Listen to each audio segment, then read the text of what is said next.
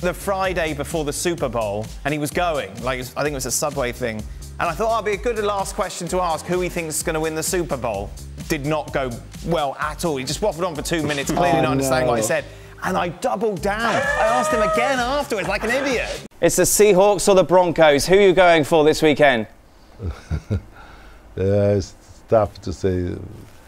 It's very, very, very tough to say because you see today you have several players who are in the same level. The team are in the same level.